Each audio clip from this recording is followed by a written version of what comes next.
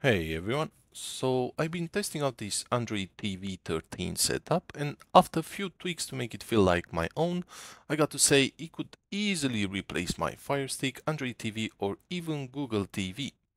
It's fast, clean, and does pretty much everything I need. These little guys, the USB and SSD, handle everything I throw at them. YouTube and Jellyfin run perfectly. Games like Minecraft and Fortnite play without a hitch. And of course, retro gaming is no problem at all. Now let's do a quick boot using the USB. And just like that, everything works as expected. It's small, portable, fits right in your pocket, and perfect to show off to your friends. If you want the full setup guide, check out my previous video. Now I'll quickly put together my Lenovo Tiny PC. This time we're booting straight from the internal SSD, no USB needed.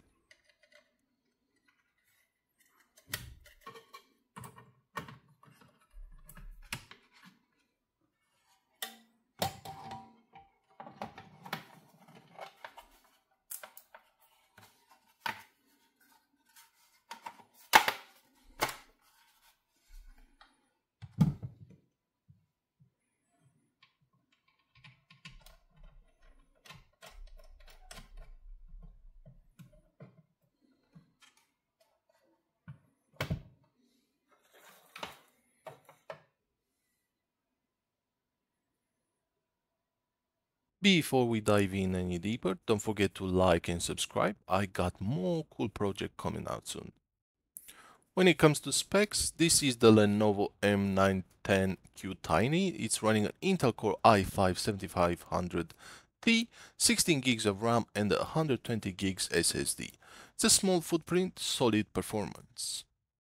And let's do the first boot to see how everything goes.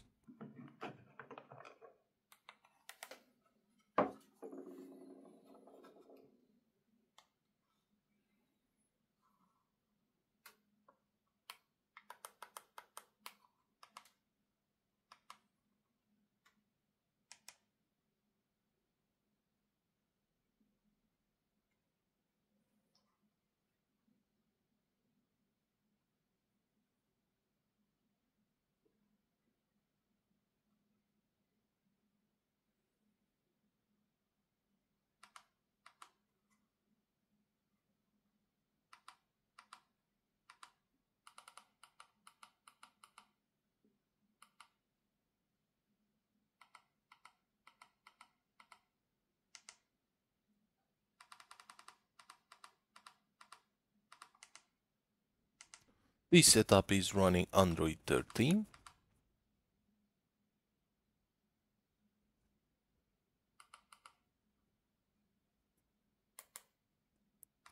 And as for storage, we got 63 gigs available. That's more than enough for my apps, games, and media.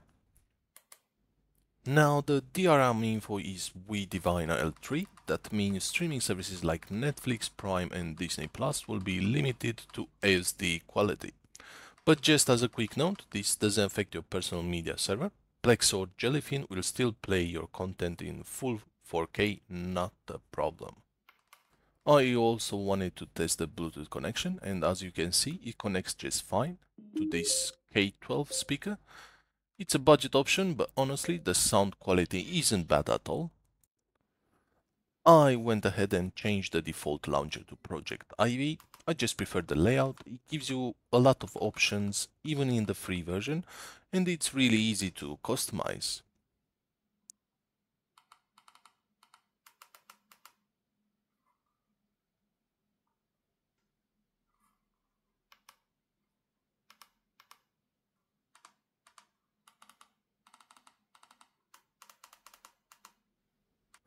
Moving on, let's test out some media playback. We'll start with YouTube. I've enabled stats for nerds so you can see how it performs. After that, we'll jump into Jellyfin.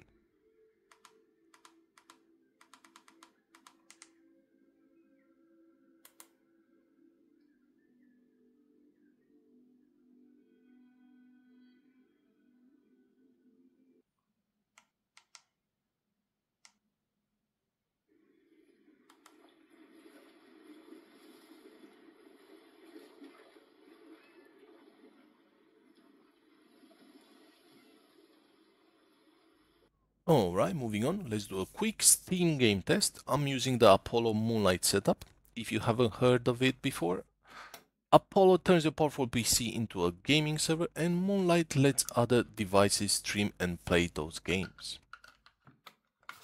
To test these games, I'll be using my EasySMX controller. It's simple to use and never had any issues with it, and it's pretty budget friendly, great for setups like this.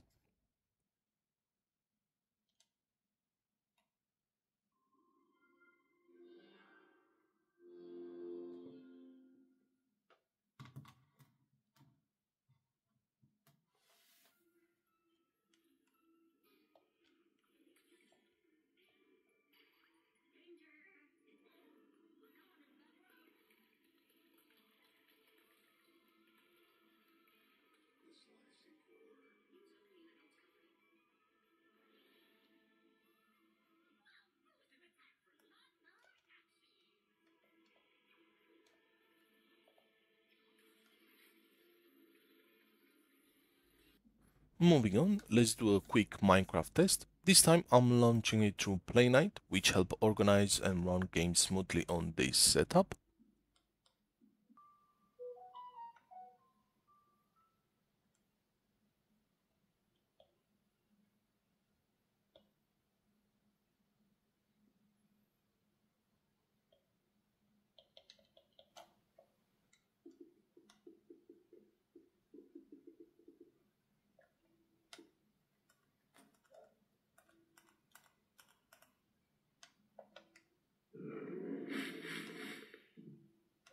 And of course I had to try a quick Fortnite game just to test how it is.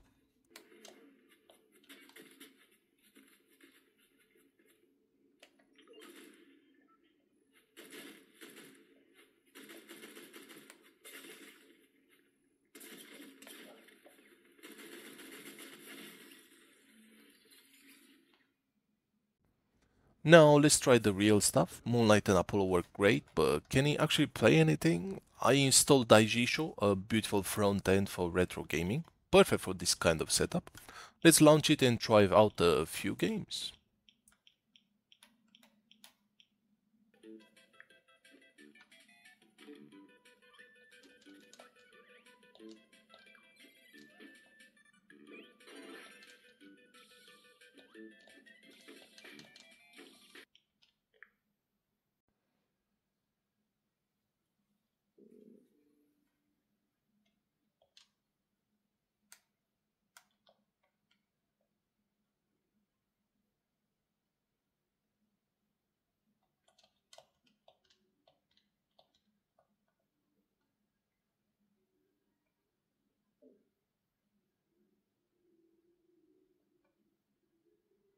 Overall, this setup turned out really nice. Everything I tested works well and honestly covers everything I personally need. It's fast, portable, and feels like a complete Android TV experience. Would even make a great gift or a fun weekend project. If you found this helpful, don't forget to like and subscribe. And as always, thanks for watching. I'll see you in the next one.